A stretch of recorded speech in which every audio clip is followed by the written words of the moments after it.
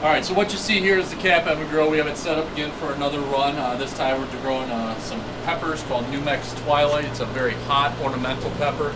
But what we've done is we've kind of added a little bit of an advanced technique to the standard cap Evan grow system. What we've done is we've plugged in a, I believe that's a 75 liter per minute air pump.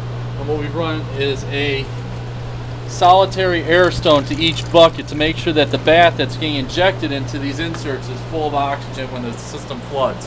The one thing I want you to notice is how stark white the tops are and the remaining dry.